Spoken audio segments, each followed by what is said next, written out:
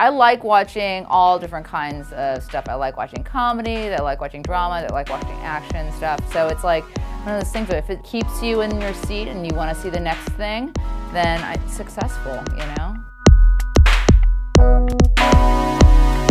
I really enjoy meeting different directors and seeing their different styles. The really good directors, you see the footage and you know. TV directors, because they are journeymen and they are journeywomen and they have to like figure out how their vision sort of fits into the show. My job is just maintaining what the feeling of the show is. They're trusting me to give the showrunner the best version of the show that they shot. There was a documentary editor, Nancy Baker. Watching her as a doc editor, I saw how she solved problems. So she would be able to figure out what narration you needed to connect to point A to point B. And then I worked with Craig McKay, who cut Silence of the Lambs amongst many other films. And he was somebody who was like, he thought about the cut, he made a cut, and then he moved on. There's no indecision about what he did. He's thought about it, and then that's what he did. So on a pilot, you get anywhere from 4 to 6 hours a daily. So that's a lot of material. And so what I do is I always look at everything and then just start cutting things as fast as possible. There's no belaboring stuff. You just make a decision and then you move on because there's just no time. The action stuff is fun because, you know, you're out in LA and that's like fun. You know, you get to see a little bit of,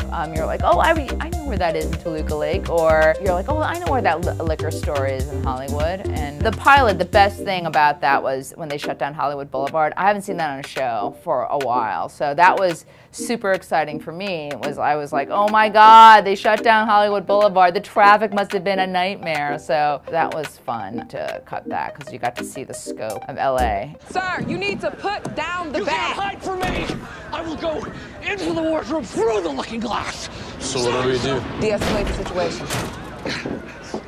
Sir, how about you tell me what the problem is? The unicorn!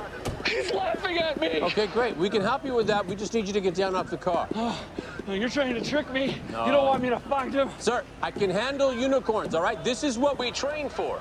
I just need you to get off the car and give me a description so we can find him. They had those body cams, and they're actually the real body cams that the LAPD uses. And so when we first got them, I was like, I have never seen a camera this wide angle. And they can actually see what they had shot with the body cam. So I got the first days in and I was like, you guys have to clear everything.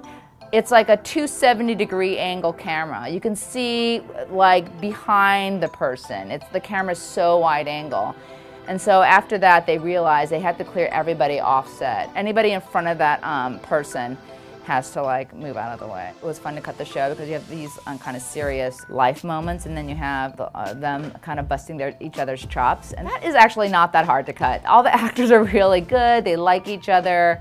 So that stuff is I mean, I don't want to say cuts itself, but it kind of cuts itself. You know, when people really like each other, you can see that on screen, and so they're like a pleasure to cut.